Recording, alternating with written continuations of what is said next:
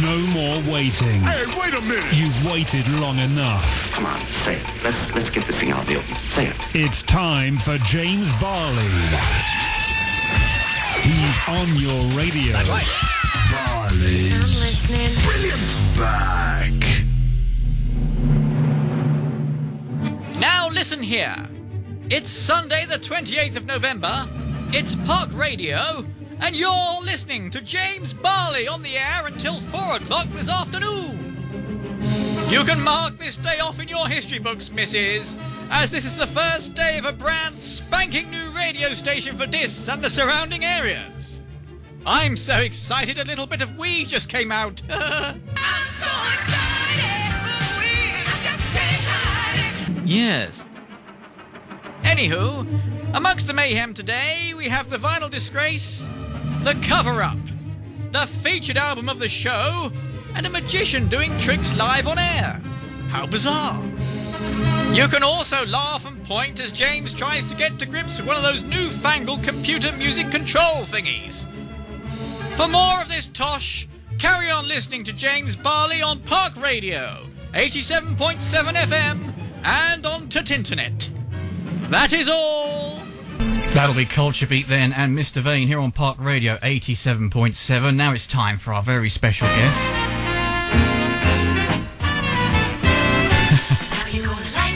Mark Jeffries is here, local magician. Hello, Mark. Good afternoon, James. Do you like your intro there? I think Paul Daniels will be very proud of me about that. Yeah. Anyway, it's nice to see you. Thanks for coming in. You're my first guest of the whole broadcast. How does that feel? Wow, I'm privileged and honoured, I think, then, yeah. So you should be. Now, I've got to tell you a story about Mark. I used to go to school with you in... Well, we left in 1988, about 20 years ago. Yeah, Yes. James, I just need to make you aware, I tell everyone I'm 28, so... Right. Yeah, so sorry. About Yeah, you're 1998. many classes below me, of Exactly. course. Yeah. And, of course, we lost touch for 20-odd years, and by the miracle of Facebook, like everybody else, we found each other again, and thankfully, well, nearly found all the schoolmates now. And and here you are, you're standing in front of us. Isn't that bizarre? 22 years just flies by, 22 doesn't it? I years. was 6 last time we met. Yeah. Don't you find it odd, though, Facebook, when we were at school, there was no such thing as internet. There was a BBC computer, which was a load of old rubbish. Yeah. And that's all we had, wasn't it? And now, there we are. That makes us sound old, doesn't it, really? Just shouldn't go on about things like that. I have no idea what you're talking about. No. But while we were at school, you were into magic then, and actually I was a little bit as well. And we used to sort of swap magic tricks, and Yeah. incredibly, I mean, I forgot all about it, unfortunately, but you carried on, and you're actually doing it professionally on the side. It's quite incredible. I've been doing it now for a number of years. I think when we first left school, I joined Rumbelows for... Rumbelows in Thetford. Yeah. Ah. I think they're now defunct, but and actually they went out of business, I'm sure, just after I left. So there might be a moral in there somewhere. But Yeah, I have a habit of doing that to Yeah. companies. Yeah. and I just carried it on from there. I took a bit of a break when my daughter was born, and but when she was about 2, I remember sitting on a front room couch or on the floor with her, really, and she was playing up, to say the least. And the only thing I could think of that might calm her down a little is to take 4 cards and put 4 cards in a square, put 4 pennies under the card, and make the penny jump from card to card. So 2 hours later, I was still doing that trick with her giggling, and it kind of brought it back to me then, how magical magic can be, really. And you just carried on. Yeah. Yeah, it's quite unbelievable that you're still doing it. I remember we were standing in your garage, and your dad had made some kind of cabinet up, and I don't know, we managed to escape from it. I kind of know how, but I can't say how. It's very clever. Incredible that you're doing that still now, and you're going to do some tricks on the air today, aren't you? Yeah. I'm looking forward to the visual side of radio. of radio. That's it. This is a first, everybody. So, what got you first into magic? I think with me, it was Paul Daniels. Paul was definitely one of the biggest focuses, I think, because he was on the TV all the time back then. And in fact, actually, in recent times, he's been on the TV a lot again, but for his Strictly routines, I think. Who'd have thought? Yeah. And we're still wondering why now, I think. Yeah. So, Yeah, Paul Daniels, and also my dad went away for a few weeks. He was working away from home. He came back and brought me back this present. It was a guillotine, so a stainless steel blade that went through someone's arm. What? Hopefully unharming their arm, but chopping a carrot or something at the bottom. And I took that to school and just did it a couple of times in front of kids in class and watched them run away screaming, and just thought, this is the life for me, really. I've seen one of your tricks. I've been looking at your photos. There's a box that sits on someone's head. What's all that about? Yeah, that's called the dagger chest. As it says, daggers in the box. Yeah, it is. Just as the name implies. So you put around, I think it's 14 daggers through someone's head, and make their head disappear, really. Oh, all right. Fantastic. Yeah. We're not doing that one today. Not today. You need your voice, I think. Thank God for that. Now, you've also been entertaining troops in Germany, haven't you? How's that come about? Well, you were talking about Facebook earlier, and this was actually from another friend of ours from back in the school days. Lara Harris, I think she was then, Lara Beardshaw now. I put my website up, and the next day she sent me a message just saying, look, we're looking for somebody. Would it be something you're interested in? And it just snowballed from there, and I've been out there now twice this year, entertaining the troops. The first one was for a charity do, so that was for cancer, and they were doing their walk of life, and I went out there and entertained the kids and the adults alike. The second one was for their summer ball, and then I go back out on the 10th of December. I fly back out there to take care of their Christmas ball as well. Oh, wow.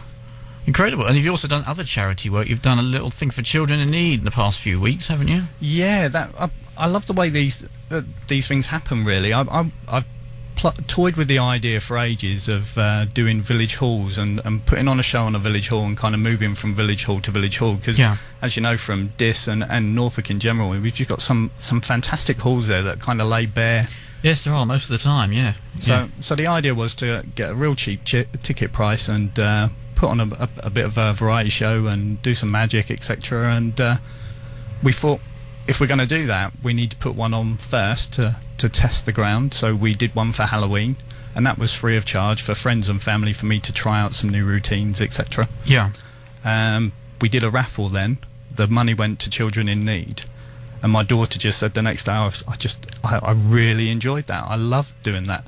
Can we do another one? Should we do one for children in need? And that snowballed from there then. So, and away you went. Yeah. Can I ask how much you made on the children? Yeah, £170 and 56p overall. Wow. So it was quite good for an hour's work. Not bad. Yeah, an hour. Yeah. Oh, well done. Congratulations on that. All good. Carry on doing some more. Yeah, definitely. We're planning for Help the Heroes now, so we're hoping to do one somewhere in the new year.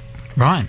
Oh, good. We'll look forward to seeing more on that. Just to let everybody know that you've got a website, so they can find out more on what you're up to and whereabouts you're going. Let me get this right. www.mjmagic.co.uk. Yeah, MJAY. Yeah, so it's mjaymagic.co.uk. Have a look on there if you want to find out more about what Mark's up to and the various shenanigans he's getting on. Now, I was just looking over at the email, and the Beardshaws, they're from Germany. They've said a big hello to you, Mark. So, oh, fantastic. So that's Laura and crew then. Yeah. Oh, hello, Laura and crew. Thanks for listening in Germany. You've got to be the furthest away of people we've got listening at the moment, so thank you very much. On the internet, of course, on www.parkradio.co.uk. All right, Mark, thanks for coming in. We'll talk to you more in a minute, and I believe we need some helpers in here because we're going to shackle you up. There's two strapping lads just behind me, actually, that look perfect for the task. Yeah. Shackling live on radio. Okay, well, carry on listening, and we'll try a bit more of that in a minute.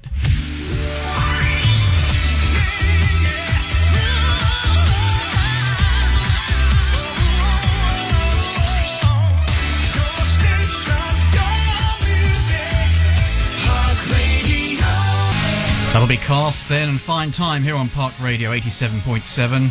Hello to Julia, who's texted in saying she's enjoying the show, and say hello to MJ and his magic tricks. Hello, MJ. Now, they're all here. MJ's got some helpers in, his version of Debbie McGee. Chris is here. Do you like the skirts, It Mark? looks very nice. I don't know how you got all those sequins on in about 20 minutes notice. They're all hand sewn. It's not a problem. I think he had them somewhere in the back. I reckon he did. Yeah, he had it ready.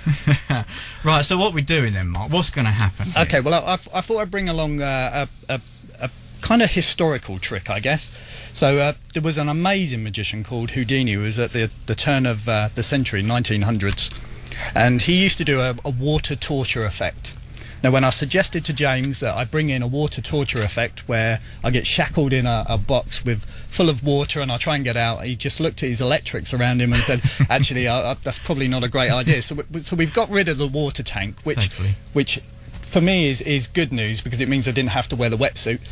And the other thing we wanted to get rid of was the fact that there's this big curtain that goes up, because that won't really work on radio either. So we got rid of the curtain, and we got two strapping guys, one to my left and one to my right, now puffing out their chests and showing us their biceps. Strapping, I see. And what I'm going to ask them to do is just shackle me. Have a look at the padlocks, just make sure that they're real and okay, and the key turns, etc.